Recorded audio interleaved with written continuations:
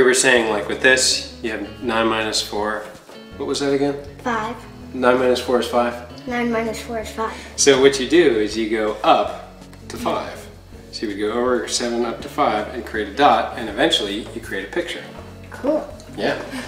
You know what that reminds me of? What? OFLAGs. What are OFLAGs? Opportunity for learning and growth. You were telling me about an OFLAG you had with math. Can you talk about that? When I first started division, it was tricky because I didn't quite know how to do it, and then my teacher told me to just turn it into a multiplication problem and it would make it easier.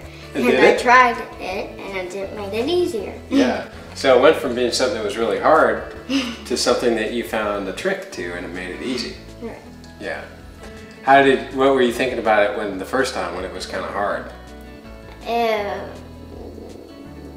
There was no way to solve that problem. Yeah.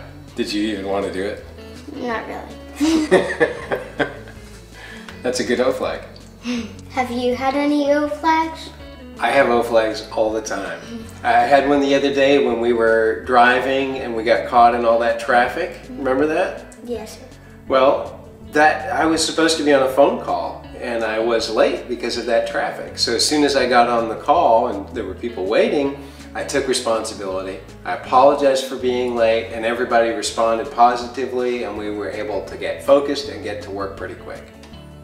We get OFLAGs all the time in life and it's good to look for them.